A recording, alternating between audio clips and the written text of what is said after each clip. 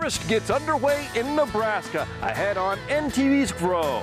Strong soybean yields give farmers some optimism in an otherwise dismal year. And our market analysts will stop by to help us make sense of the grain markets. Plus more on ConAgra's move and the local connection to central Nebraska agriculture history. Then we'll meet our family farmer of the month doing his part to be the voice of agriculture. Get ready to grow.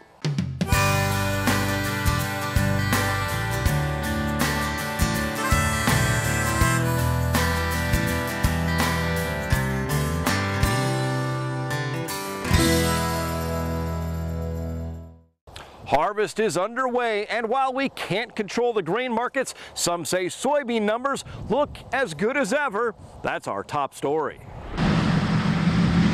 The combines are rolling. It's harvest time in Nebraska.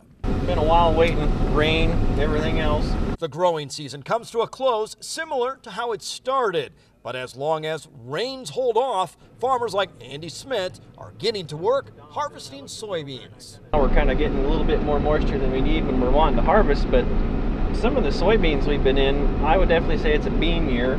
Many farmers tell us soybeans in particular look good. We're seeing some numbers, some full fields that are averaging way more than we ever thought. Farmers say it's good to see production up, especially with prices so low. It's all about yield this year, and the more you can drag out of her, the better off you're going to be right now. Farm income is expected to drop 45% this year. Farmers like Smith say it pays to pinch pennies, especially with costly inputs like chemicals and water. Well, you got to be about as conservative as you can get. That's the key thing right now. Things are going to be, I'm hoping for a turnaround. Soybean harvest is ahead of last year's pace and progress on track with the 5-year average. Corn harvest will be coming next. And despite the financial outlook, farmers say they can't help but be optimistic. This is what the entire year leads up to. Because this is our one shot to make a difference. This is when our bread and butter comes in. And as you rev up the combine, we can all do our part to keep this harvest a safe one. The Nebraska State Patrol encourages all motorists to exercise caution and increase awareness on rural roads. Ag implement drivers may drive on the shoulder when available and should display slow-moving vehicle warning triangles and use their flashing caution lights. When turning left, be aware of vehicles attempting to pass. Soybean harvest gains momentum but has been slowed by recent rains. Seed corn harvest is also well underway. Dry conditions in the west allowed winter wheat seeding to progress as well. According to the latest USDA reports, the vast majority of corn is in good to excellent condition. 10% of corn has been harvested at last count. Sorghum harvest has yet to really get started, and as we would expect, it's soybeans where the most progress has been made, with quite a bit of field work just in the last week. And there are still millions of bushels of old crop corn in the bin. As of September 1st, the most recent government count, old crop corn amounted to 182 million bushels in Nebraska, up 29% from 2014. Of that total, 51 million bushels are stored on farms. Old crop soybean numbers are also higher than they were a year ago.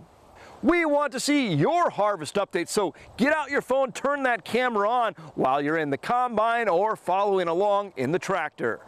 Even if you're unloading at the bin or just helping around on the farm, shoot us a brief video and tell us how harvest conditions look and give a shout out to your family and harvest crew. Send videos of 30 seconds or less, email them to grow@nebraska.tv, and of course you can always share them on Facebook and Twitter, and you might just see yourself on a future episode of Grow. A fear felt by state leaders, now reality, as a major Fortune 500 company leaves Omaha for Chicago. ConAgra made the announcement this past week that they are leaving Nebraska and headed to Chicago. That reorganization is expected to cost more than 1,000 jobs based here in Nebraska. And while Omaha feels the sting, Grand Island has actually been there too. A piece of that ConAgra history dates right back here to central Nebraska. Long before Chef Boyardee, Jiffy Pop, and Manwich, ConAgra was in the grain milling business. The Fortune 500 company got its start in central Nebraska. The history lives on at the Glade Mill at Sturm Museum, which represents an industry that dates back to the years following the Civil War.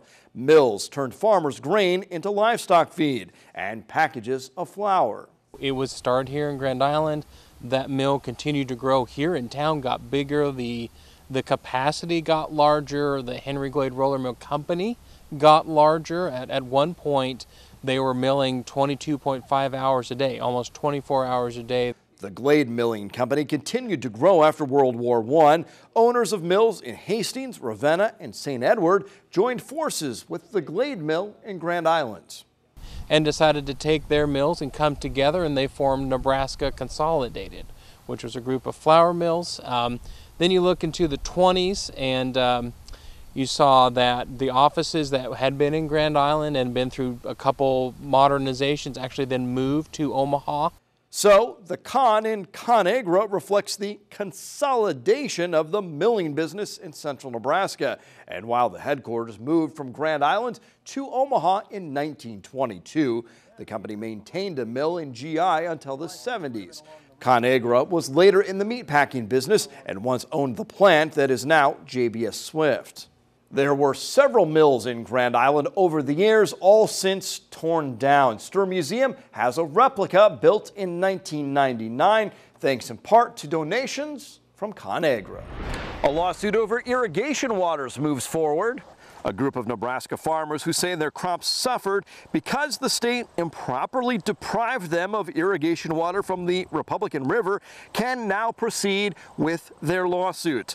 Attorney Dave Domina represents the group of about 150 farmers and said a district judge rejected the state's motion to dismiss the case. Ag leaders meet to discuss ways to protect Nebraska's natural resources. Leaders from natural resources districts met in Kearney this past week. One big change this year, an alliance between the Niobrara River districts and the Game and Parks Commission, an agreement more than 8 years in the making. I guess Mark Twain probably said it best when whiskey's for drinking and water's for a fight, and everyone cares about water and everyone has their own thoughts on the best way to manage water from now into the future. Representatives from the Platte, Elkhorn, Blue, and Republican Rivers also spoke at that NRD conference in Kearney. Hog numbers are up here in Nebraska. As of September 1st, the latest government snapshot shows a 3% increase in hog numbers from a year ago. USDA reports 3.2 million head of hogs. Breeding inventory is up 5% from a year ago. Nebraska hog producers intend to farrow 175,000 sows between September and November, down 3% from the actual farrowings during the same period a year ago. A big virus that killed millions of piglets is now being traced back to reusable tote bags used in international trade. The bags carry up to 3,000 pounds of bulk items from foreign countries, including soybeans, pet food, and feed, and often were not cleaned between uses. The USDA said the porcine epidemic virus matched one that broke out in China the year before. New policies have since changed how animal feed products are handled. Research is underway to improve the health of chickens in an effort to reduce the need for antibiotics. Here's more from the USDA. USDA Agricultural Research Service scientist Dr. Hyun Lilihoy is looking for innovative ways to keep poultry healthy worldwide. There has been concern that increasing use of antibiotics has promoted increasing incidence of drug-resistant superbugs. Dr. Lilihoy says those superbugs can affect livestock and humans. So she is working to enhance poultry's natural immune system. We try to make them innately strong so they can resist infectious disease better. That way we can reduce the use of antibiotics. And the farmers need something to replace the growth-promoting properties of these antibiotics. And that is where our research in finding alternatives to antibiotics is becoming very critical. Lilihoy's research involves changing what poultry eat. To find dietary alternatives that we have shown that promote the growth, promote the animal health, and actually they can really increase the innate immune response of poultry. Lilihoy was recently nominated for the 2015 Service to America Medal for her research. In Beltsville, Maryland, for the U.S. Department of Agriculture, I'm Bob Ellison. More developments on the horizon for sorghum as the University of Nebraska takes the lead in biofuels research. Most U.S. biofuels currently are made from corn, but sorghum varieties create more biomass for cellulosic ethanol. That makes it a top contender to replace corn and relieve pressure on an important global food source. Researchers will investigate sorghum genetics as well as the soil microbes that interact with the plants. Geneticists will search for sorghum varieties with an efficient use of water and nitrogen. Together, the team will experiment to find the combinations with the greatest productivity benefits. Here in Nebraska, we have the longest running agricultural youth institute in the country, and now they're taking that to some non-traditional kids. Many Omaha area high school students may not see themselves as having a career in agriculture. However, around 150 students recently attended NAYI Omaha. It's a spinoff of the long-running Nebraska Agricultural Youth Institute, an annual summer event that typically attracts farm kids who are leaders in 4-H and FFA. This was a little different, a one-day event in Omaha to give kids a new career outlook. It was done in conjunction with the Exarban Stock Show and Rodeo. State Ag Director Greg Ibaugh said it's a way to stop the brain drain and attract young people to careers that are ag-related. Making sense of the grain markets, our analyst stops by next. And still to come, we meet a farmer giving a voice on some important local policy decisions. Stay with us.